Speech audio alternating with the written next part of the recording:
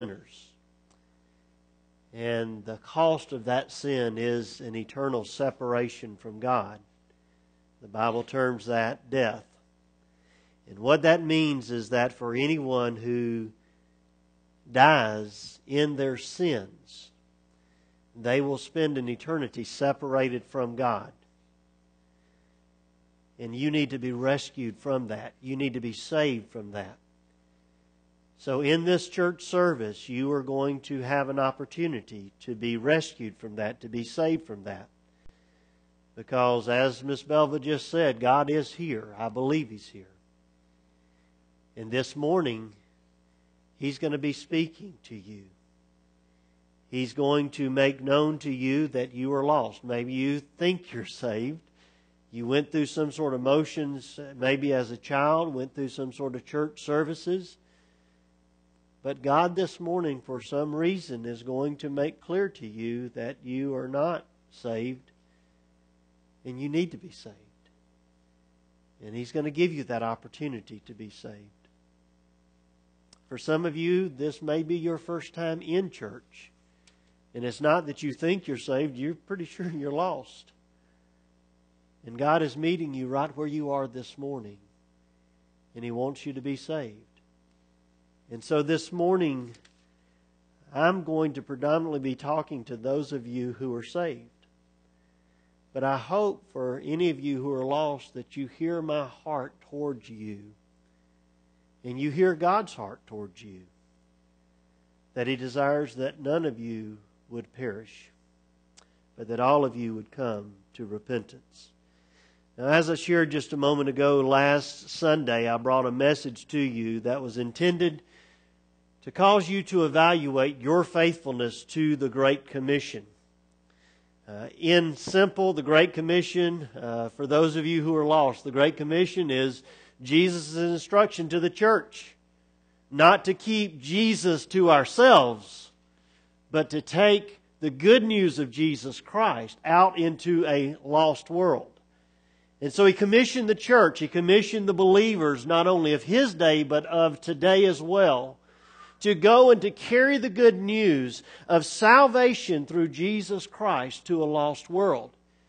And so that commission was given 2,000 years ago. And what I brought to us last week were these 5 questions for us to evaluate how well are we doing, you Christian, me Christian, how well are we doing at fulfilling, at living out the Great Commission? And if you weren't set on fire Sunday night, then your wood's wet. All right? You had some preaching last Sunday night that was right on target. But these were the 5 questions just to remind you. Are you where God has directed you? Will you worship Him or will you doubt Him? Are you willing to submit to His authority to join in the work that He is doing? Will you believe that you can live out the Great Commission? And do you truly believe that Jesus Himself is with you in fulfilling and living out the Great Commission? Well, this morning, as I stated earlier, we're going to embark on 4 messages, this one and 3 more to follow. And these messages are intended to deal with some practical steps that you and I can take in fulfilling the Great Commission. At the end of this message, I'm going to bring to you a couple of practical steps that I want you as members of this church to begin to take.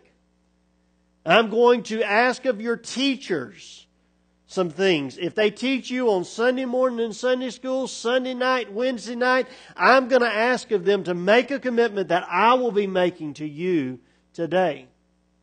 And so there are going to be some practical things at the end that I hope you will embrace. I truly believe that every Christian can live out the Great Commission. I believe that the early church that we see in the New Testament sets for us some very basic, some very simple insights of steps that we can take in order to live out the Great Commission. And I believe that God is about to do an incredible work in the life of this church. On Wednesday, I was in a setting in this community, and a man comes up to me. I know he's a strong believer. I know he's a faithful prayer warrior. I know the church that he goes to. And he came up to me in passing, and I just greeted him, said, "How are you doing?" and some of those types of things. And he said, "I want you to know something. God has been burdening my heart for your church. And I believe that God is about to do a great work in your church." He said, "As I look at this community and I see more and more people moving into this community, as I see Temple moving into this community, all the houses that are being built, all the children that are coming into these schools, I believe that God is going to do a great work in the life of your church." And I said, "Well, let me just share with you something." I said, last Sunday, I put before the church and I said, "This is the vision that we have been praying towards. I have called up a team and said, y'all pray with me, y'all work with me, because I believe God wants us to be a disciple-making church, that we are intentionally making disciples. Every Christian," and I just kind of put that before him and said, "This is what we're looking at doing." And I said, "Pray for me." And he said, "I want you to know this." He said, "I believe that God is already preparing your church for this great work that He's going to do." And I believe it. I believe you and I should expect this morning for God to move. I believe you and I should be expecting that God is going to take you and meet you right here, and He's going to take you on that next step. The next step in faithfulness to the Great Commission. And this morning my desire is to challenge you related to prayer and the Great Commission. So in your Bibles, if you would look with me briefly at Acts chapter 4. I don't know why I said briefly. It's not going to be brief. I guess it's just one verse, so the verse is going to be brief, but I probably shouldn't have said that. Acts 4, verse 31. Now listen to this. "And when they prayed, the place in which they were gathered together was shaken, and they were all filled with the Holy Spirit and continued to speak the word of God with boldness." Would you pray with me? Father, this morning, that is our desire. It is our desire that we would approach you in prayer, that we would gather together in prayer. That, God, we would follow the example that is being set for us of the New Testament church, gathering together in prayer. And that, God, you would move in a powerful way. God, you would move in such a way that, Lord, we would be filled with your Holy Spirit and we would proclaim your word with boldness. And so, God, this morning, I invite you, I ask you, Lord, to bring us, God, to where you are. God, bring us to that place of faithfulness that you are leading us to. Thank you, God, for what you are doing in our midst. And it's in Jesus' name that we pray. Amen. I want to give you the first thing. Begin with purposeful prayer. Begin with purposeful prayer. I said just a moment ago, I expect God to move. I expect God to move you. And I want you to hear this. This is my desire, is for God, for the Lord Jesus Christ, for the Holy Spirit of God to move us forward as a church to intentionally and continually make disciples. But I don't want it to be dependent on me. I don't want it to be dependent on this disciple-making team. I want us to be dependent on God. I want our dependency to be on God. And this morning, I declare to you, if you will begin with purposeful prayer, then you will begin to live out the Great Commission. That's a promise to you. You begin with purposeful prayer and you will begin to live out the Great Commission. You see, God will transform your heart to live out the Great Commission if you will be purposeful in prayer. You can expect God to move you to live out that Great Commission if you will be purposeful in your prayer. Now I want to just take you through the book of Acts for just a moment up to this point. In Acts chapter 1, we see that Jesus has gathered together with His disciples and He tells them that He wants them to go to Jerusalem and stay there until He sends the Holy Spirit. And so Jesus ascends into heaven before them, and they look at Him and they see Him ascending into heaven, and they go back to Jerusalem. And what we read in Acts 1:14 is that in the upper room, with one accord, they devoted themselves to prayer. In Acts chapter 2, the Holy Spirit moves upon them, and Peter, in the faithfulness through the power of the Holy Spirit, begins to proclaim the Word of God. And people of all sorts of different languages are hearing this preaching, and they're understanding it in their own language. And many people are coming to know Jesus Christ as Lord and Savior. In Acts 2:42 says, "And they devoted themselves to the apostles' teachings, to the fellowship, to the breaking of bread, and to the prayer." In Acts chapter 3, Peter and John are headed to the temple at the time of prayer. And as they are going to the temple at the time of prayer, there's this lame man, this paralyzed man, this beggar, and he calls out to them. And Peter and John heal this man in the power of Jesus' name. In this day in which they are going for a time of prayer, they do a miraculous work because of the hand of Almighty God is upon them. And as we come to Acts chapter 4, this passage that we just came to, Peter and John, because of the miraculous work that is happening, because of the thousands of people who are coming to faith in Jesus Christ, many of them Jews, turning away from their religious traditions, turning away from their legalisms, and turning to true faith in Jesus Christ. Well, this is stirring up some of those religious elites. It's stirring up those preachers. It's stirring up all of those fuddy-duddies.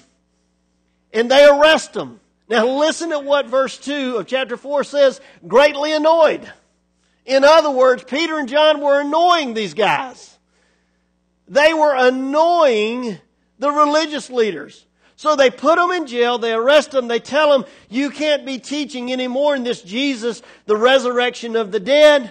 In verse 4 it says, but many of those who heard the word believed, and the number of men came to about 5,000. Listen, this is what is taking place in the church. Within a matter of just a few weeks of their faithfulness to the Great Commission, you are seeing thousands of people who are coming to faith in Jesus Christ. Now listen at what verse 7 says of these religious leaders. These religious leaders say this, by what power or by what name did you do this? In other words, the healing of this man from his paralysis. By what power or by what name did you do this? Boy, that's just saying sick 'em, right?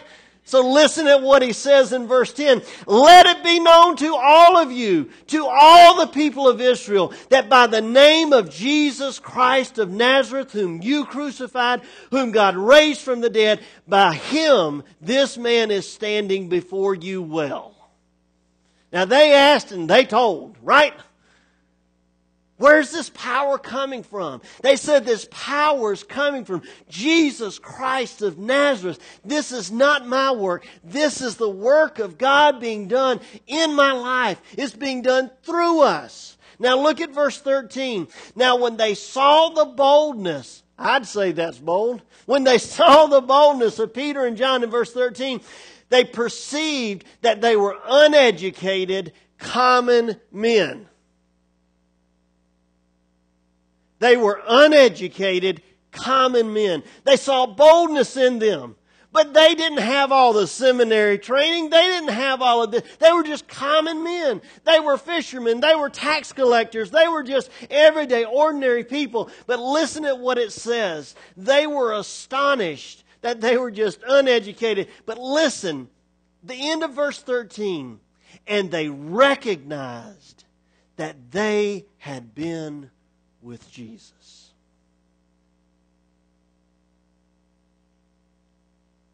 It doesn't require us going to seminary to fulfill the Great Commission.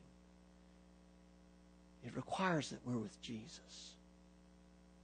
That we are with Jesus. They were astonished by the boldness of these common, uneducated men. And all they could say is, these men have been with Jesus. And so they threatened them. Don't you say anything again about the name of Jesus. Now listen to verse 19. But Peter and John answered this, whether it's right in the sight of God to listen to you rather than to God, you must judge. For we cannot but speak what we have heard. Now, here in the New Testament church, they have been charged with the Great Commission. They have been charged with the Great Commission. They have been empowered by the Holy Spirit, and they are living out the Great Commission. But they're facing much opposition now. They are facing much opposition now. So what do they do? What do they do? Look at verse 24 and we'll see what they did. When they heard it, they lifted their voices together to God and said, Sovereign Lord, who made the heaven and the earth and the sea and everything in them. You know, there's an interesting little thing about verse 21 here. As they threatened them not to speak any more of the name of Jesus, the end of verse 21 says this. They were afraid. There was no way for them to punish Peter and John. Listen, because of the people, for all were praising God. For all were praising God for what had happened. Listen, church. The verse that we just read, verse 31, begins this way. And when they had prayed. And when they had prayed. Why is it that God moved in such a powerful way in the New Testament church? Why did God save so many people? Acts 2:31 says that 3,000 souls were added that day. Acts 2:47 said that the Lord added to their number daily, not Sundays, but daily, those who were being saved. Acts 4:4, many who heard the word of God believed, and the number of men came to about 5,000. Why did they see God saving so many? I believe the answer is first this: personal prayer. Personal. And let me add to that, personal, purposeful prayer. The disciples, they come to Jesus and they say, Jesus, there's something different about you. And in Luke 11:1, they say, Jesus, teach us to pray as you pray. You see, they observed Jesus and they observed that there was something different about how He prayed. He did not go through the legalistic motions of prayer. It wasn't that He was praying because He was supposed to. It wasn't that He was praying because it was the hour to pray. But there was something personal about His prayers. There was something personal about His communication with God, about His relationship with God. There was something purposeful about why He was praying. He was not praying just for the sake of praying, but there was something personal, something purposeful about His prayers. And Jesus, when He comes to these disciples and they say to Him, Lord, teach us how to pray, He gives them that model prayer, that Lord's Prayer that many of you have memorized. And He gives them this prayer and He says, this is how you can pray. But He goes further than that. And He gives them two basic illustrations. One is a neighbor who goes to his neighbor and he says, look, man, I need some bread. I've got some people who've come to my house. And there's a persistence with this neighbor getting bread from his neighbor. He gives another story of a boy who is asking of his father of some good food. And he says, what father would take that son who asked for good food and then give him a serpent or a scorpion scorpion or stones, rocks, whatever. He says that doesn't make sense. And what Jesus is teaching His disciples is something that you and I must understand. The question really comes is, will you personally pray? Jesus said, look, this is how you pray. You pray to the Father with purpose. You pray to the Father that which is good and that which is pleasing to Him. And when you pray to Him, purposefully ask Him for those things that are pleasing, those things that are honorable, and persist in it. That neighbor saying, I'm not leaving until you get up out of the bed and you give me some bread. There was a persistence with that neighbor that Jesus was speaking of in Luke chapter 11. And you and I must have that persistence, and you and I will see God deliver. But will you personally pray? Will you pray with a purpose? Let me ask you this. Would it please and honor God for a lost person to be saved? Would it please and honor God for a lost person to be saved? Is that God's will? Is that God's purpose? Is that God's desire? Is that God's heart for lost people to be saved? We all seem to agree on this, don't we? So do you believe that you would be praying in His will and in His name when you're praying for lost people? You understand that when you are purposefully praying for lost people, you are praying in accordance with His will. You are praying in accordance with His name. You are being purposeful in that. Now listen to this. Turn for just a moment to Romans chapter 10. And I want you to hear the heart cry here of Paul. In Romans chapter 10, basically 9, 10, and 11... of Romans focuses on Paul's heart towards the Jews. Paul predominantly is a missionary to the Gentiles, but he has a heart for the Jews. And I want you to hear his prayer. Hear what Paul says in Romans 10:1. Brothers, my heart's desire and prayer to God for them is that they may be saved. You see, we have an example right here in our Scriptures. You and I have an example that the Word of God, that Paul, the great missionary, that he prayed for the salvation of lost people. And to take it just a step further, look at Romans chapter 9 and hear his heart in this dialogue that begins in chapter 9 and goes through to chapter 11. In chapter 9, beginning in verse 1, listen to what Paul says. I am speaking the truth in Christ. I am not lying. My conscience bears me witness in the Holy Spirit that I have great sorrow and unceasing anguish in my heart. For I could wish that I myself be accursed and cut off from Christ for the sake of my brothers, my kinsmen, according to the flesh. Paul says there is great sorrow, there is great anguish in my heart for the Jews. What is Paul's prayer for the Jews? His prayers for their salvation. And he says there's sorrow in my heart, there's anguish in my heart. There was a deep concern in his heart for the lostness of Israel. Do we have that anguish? Do we have that sorrow in our hearts for that son who is lost, for that loved one who is lost, for that friend who is lost? Do we have that? I dare say we don't have that same of sorrow that Paul says. Paul says, look, God, if all of Israel could be cursed, but that would mean I would lose my salvation. I'm willing to lose my salvation for them to be saved. I'm not going to say that. I know it can't happen. It can't happen for us to lose our salvation. But that's Paul's cry there. He says, I am praying. There's a purposefulness in his prayer for lost people to be saved, specifically for his own people, the Jews. There was that longing that came from God. And if you were one to say to me, Brent, I'm not much on witnessing, then I'm going to say this to you. Fine, I'll accept that. I accept you saying to me, Brent, I'm not much on witnessing to lost people. I say to you, fine, I'm not asking you to begin there. I'm asking you to begin with purposeful prayer. I'm asking you to begin by praying purposefully for lost people to be saved.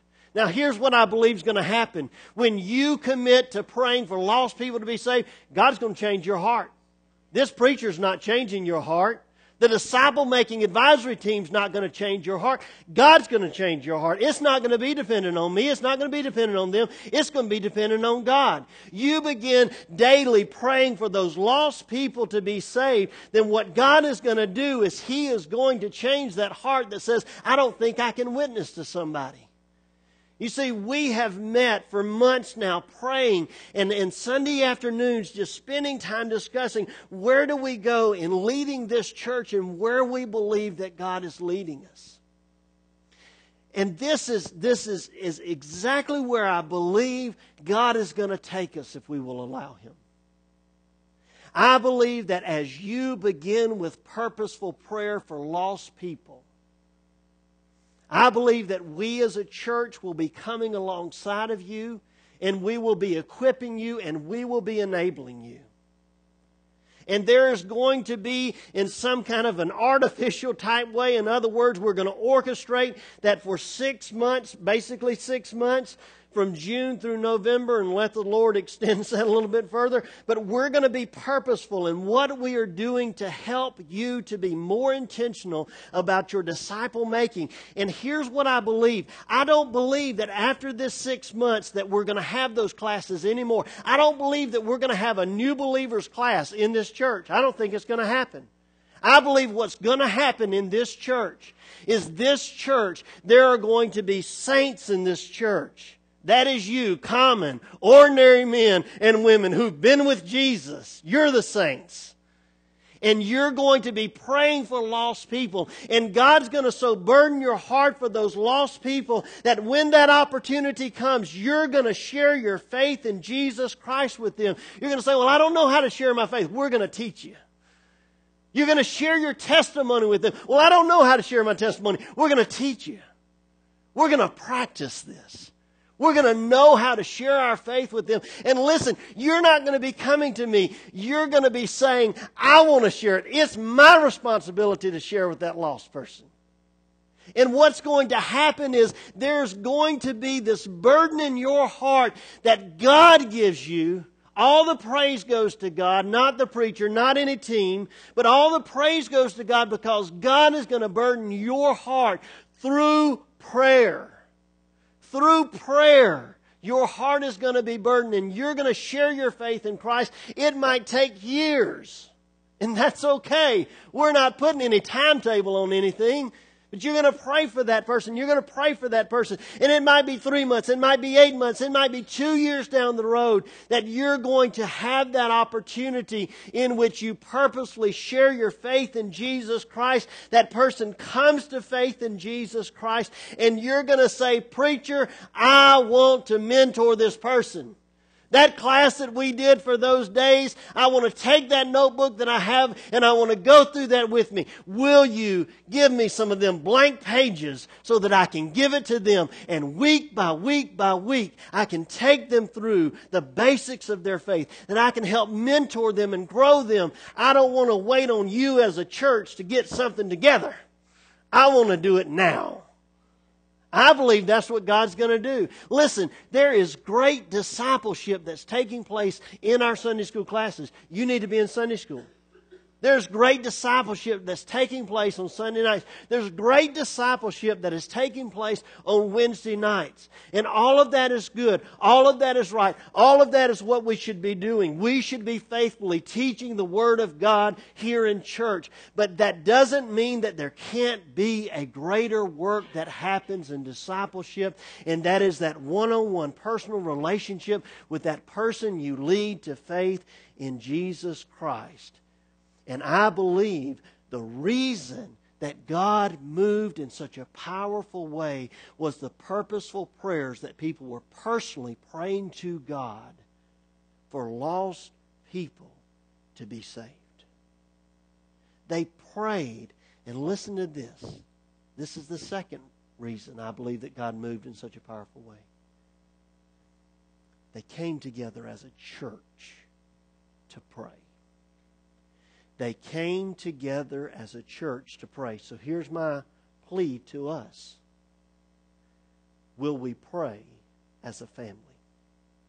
Will we as a church pray as a family? The place in which they were gathered together was shaking. I want to be honest with you. That air conditioner is about to get me shaking up here. But it got fixed. If y'all were here last week, it was a little warm in here. It got fixed, and that thing's blowing right now. I don't normally get cool up here. I am kind of sweating a little bit, but I guarantee you it's cool right up here. This platform's normally a little bit hotter. Where was I going? I don't know where I was going. Shaking. There you go. I literally prayed this morning. I said, Lord, if it is your will, shake this place. If it is your will, shake this place. Make them chandeliers shake. Let a little bit of that paint come chipping off and falling off on us. God, shake this place. Move this place. Move us. In verse 24 it says, they lifted their voices together to God. There was a togetherness of these disciples. In the newsletter, if you read that thing, I wrote this, and Katie questioned me, exactly what do you mean by it? I heard a preacher once say this, that we spend far too much time praying the saints out of heaven than we do the sinners out of hell. So let's explain that just a little bit, okay? You and I don't have the ability to pray anybody out of hell. Okay, we don't have the ability to pray anybody out of heaven. If they've died, they're in that destination, okay? There's no purgatory, there's no moving them from one spot to another, or anything else like that, okay? When you die, your destination is either the lake of fire or heaven. So we don't pray them out of those places, okay? So let's just clear up if that might be any confusion. But here's what the preacher was saying. Now think about this for just a minute, and I guess I'd better say this first, okay? I don't have any problem with us praying for sick people in our church, okay? We need to pray for sick people in our church. But I want you to think for just a moment. Think of prayer boards in the Sunday school rooms. Think of the times that we come together for prayer and we take those prayer requests. What are the majority of those prayer requests? It's a sick saint, right? We spend so much time praying in comparison for a saint to get over their sickness. Do you understand the sickness of a lost person? Do you understand the eternal ramification consequences of a lost person? My son was sick on Wednesday, and I took him to the urgent care, late time care, whatever, at the new children's hospital thing over there. Okay? He was sick. But a little medicine, a little bit of time, and he's all good. But a lost person, they need to hear the gospel of Jesus Christ, and we are not concerned enough with their lostness to pray for them to be delivered out of the bondage of sin that they are in. You know, maybe we don't really believe that there's a heaven or hell. Maybe we are really just atheists who are practicing a Christian religion. Why are we not spending more time purposely praying as a church for lost people to be saved? When we come together in our classes Sundays and Wednesdays, let's spend more meaningful time praying for the lost. Back in September of 2011, I was asked to join with a group of 8 other pastors for a time, a day of prayer. And a part of that time was to pray, and a part of that time was to pray and to discuss issues that are related to prayer and revival. And in this meeting, one of the pastors that was there, his name was Dr. Charles Stewart. And Dr. Stewart is the pastor of Cana Baptist Church in Burleson, Texas, just out of the Dallas-Fort Worth, or I guess it's still kind of in the Dallas-Fort Worth area, but basically in the Dallas-Fort Worth area. The church is about twice the size of this church in their average attendance.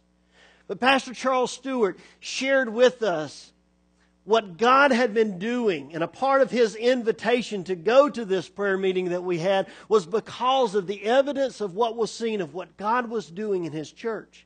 In February of 2011, he preached an evangelistic series called Shattering the Darkness. So in February, he preaches this message, evangelistic message, Great Commission focused evangelistic message. And he asked this of his church. He asked them this: do you believe that it would honor the Lord for us to ask Him to allow someone in our church to lead one soul to the Lord this week? Would it honor the Lord if one person in this church was able to lead one soul to Christ? And he said, you can tell when the church is for it. Oh yeah.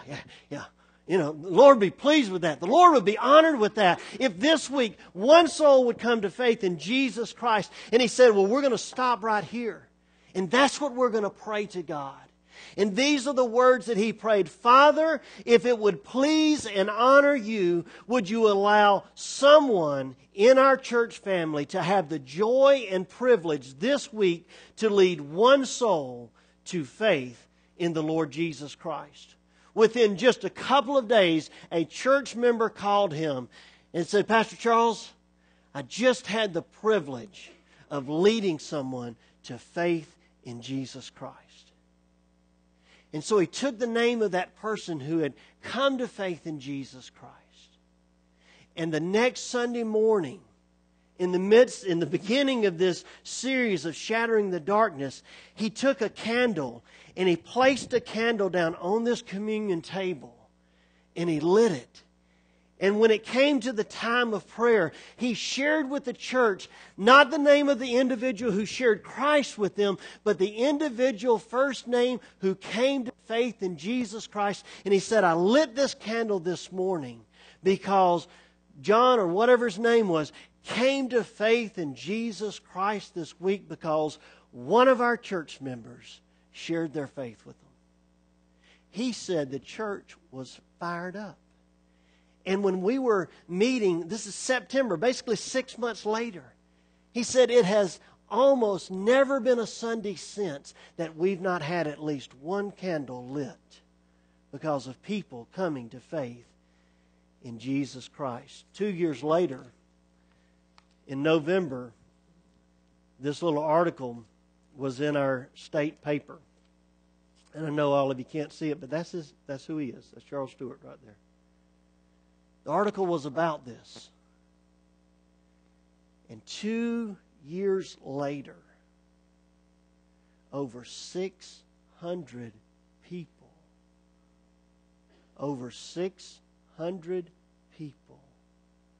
came to faith in Jesus Christ. Where did it begin? You're right. It began with one person. But I'm going to stick to my second point here. They were praying as a family. Every Sunday since that Sunday in February, they have prayed, Lord, if it would please you and honor you, give someone the joy and the privilege of leading a soul to faith in Jesus Christ. So let me get very practical with us as a church here. Prayer will be foundational, not an afterthought. Prayer will be foundational for us living out the Great Commission.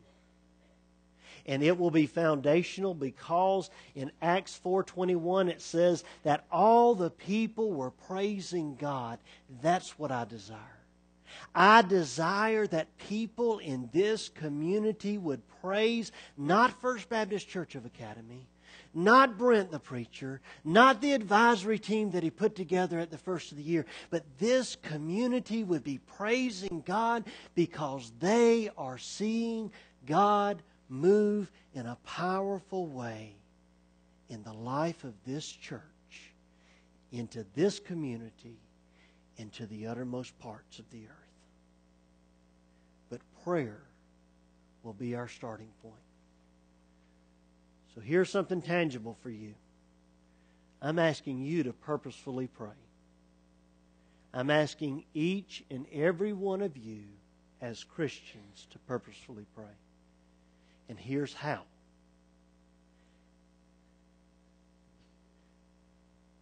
There's a little card right here. And it has 5 blanks on it. And those 5 blanks are for 5 lost people. So I don't want to offend somebody. What if somebody sees my card? rather than be offended and go to heaven or go to hell feeling good with you. All right? Let's just get honest about it. I want to ask you, okay? You can do this as a family. Back prior to the start of some of this stuff that God was doing in my heart and bringing the team together and all of that, it was one of the things that God burdened me to do. In my devotional Bible that I do my quiet times, there's an index card in there. And that index card has a number of names on it. And I can tell you that the names of some of those there, God has given me some incredible opportunities to share my faith with them. One of them happened right out on the ball field. For some reason, after a couple months of praying, God decided to put his kid on Blake's team. And so we met out there at the ball field and began to talk. And I shared my testimony with him, and he shared his testimony with me. He's lost. He's left his family now.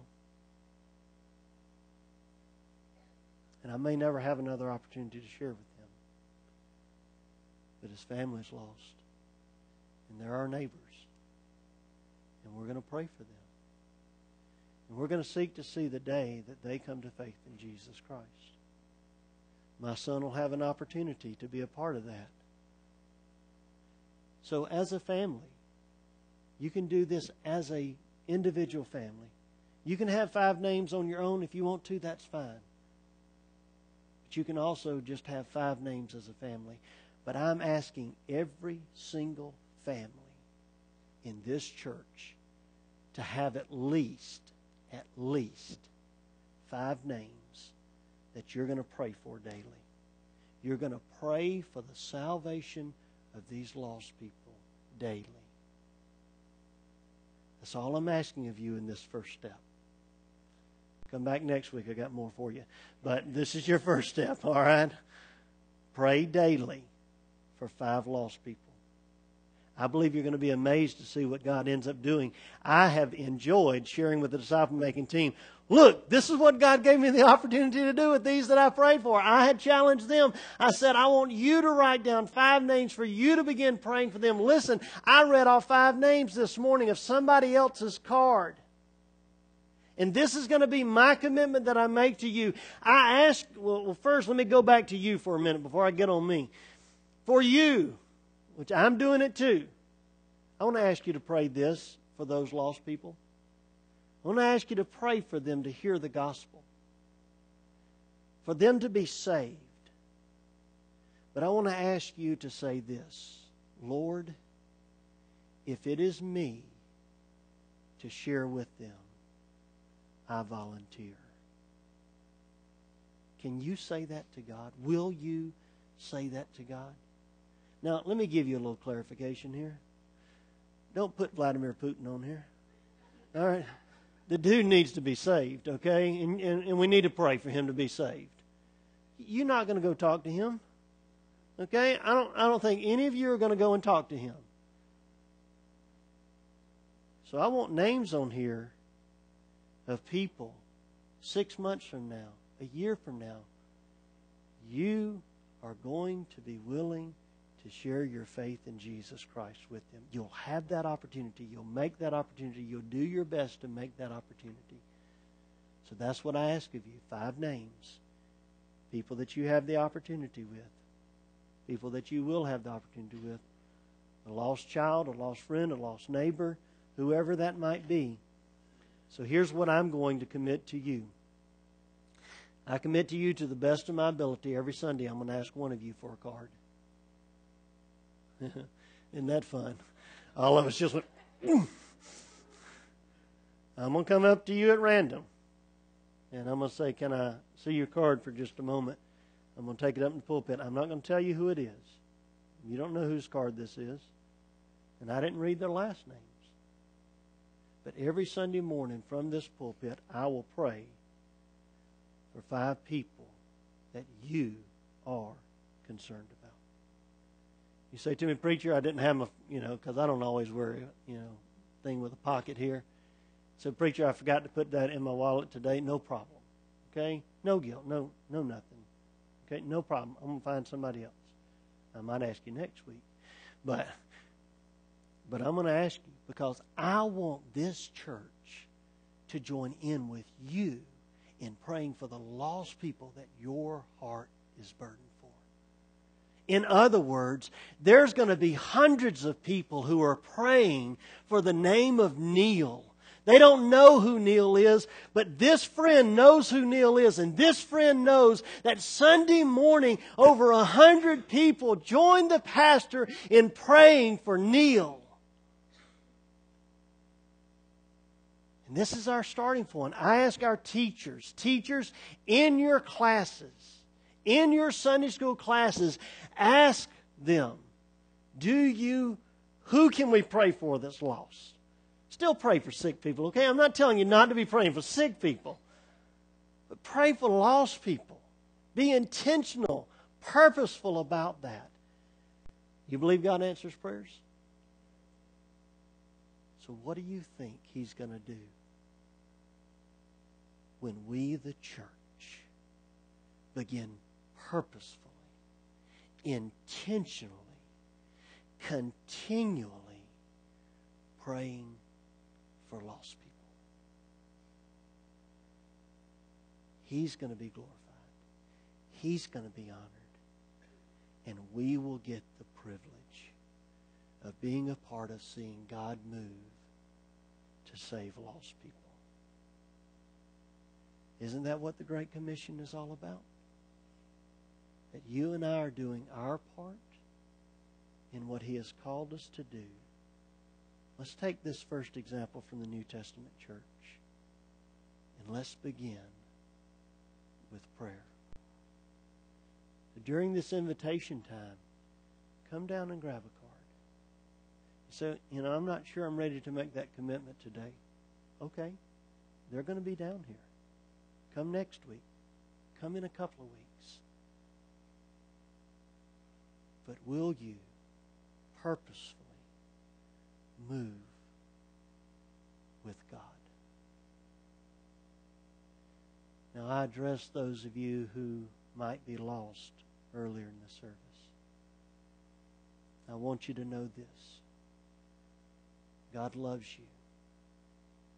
And it is my desire that somebody in this church, that this whole church will have the opportunity to pray for you to surrender to Jesus Christ as Lord and Savior. And maybe this morning is the morning for you. Maybe that friend has already been praying for you and the preacher didn't ask him to. And this morning you need to come down. You need to say, preacher, I want to know Jesus Christ as my Lord and Savior. This morning, how do you need to respond, church? This morning, if you're lost and you know that Jesus died and rose to life to save you, will you come today and make that public? Bow your head and close your eyes for just a moment. As we come to the end of this service,